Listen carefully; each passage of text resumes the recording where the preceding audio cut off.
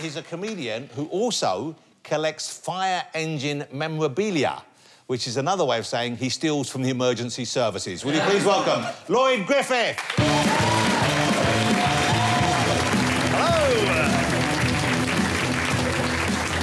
Hello. Good evening. Thanks very much for having me. I live on my own in Battersea because someone's doing pretty well. My landlord. Yeah, he's doing really well. Every month he takes me pants down and then 2 days later he collects the rent. Now, it's just a joke, isn't it? Yeah, have a laugh, why not?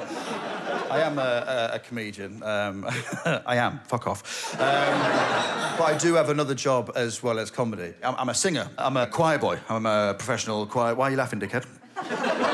Why are you laughing? I'm a singer, and at the moment, like, all the churches are shut, so I'm having to practice at home. And basically, I sing quite high, a voice called the countertenor, otherwise known as male alto. And the word countertenor is actually Latin for little fat bloke that sounds like a chipmunk. So basically, I was just in my little flat in Battersea about 3 or 4 months ago, and I was practicing a medieval folk song. I was just in my living room singing It Was a Lover and His Lass, and it goes like this. Here we go. Now, leave it out. It was a lover and his lass with a no.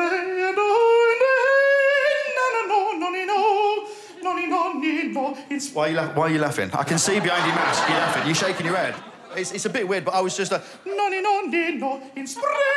in springtime, the only little ring-time when birds... And I heard a knock. I was like, oh, there's some builders out the front. It's probably the builders. So I just carried on. In springtime, the only little ring-time when birds do sing. And there was more knocking. And I was like, that's not knocking from outside. That's a neighbour asking me to shut the fuck up. I was like, nah, do you know what? The little Grimsby Council Estate boy in me just popped out. I was like, nah.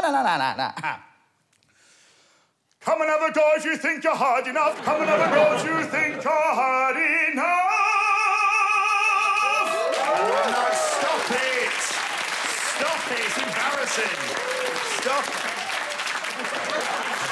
Stop, guys, there's more acts on, we've got to get on with it. You've stopped. OK, fair enough. There was no more knocking, and I felt like an absolute legend, do you know what I mean? Walking around the house like I owned it, do you know what I mean? I rent.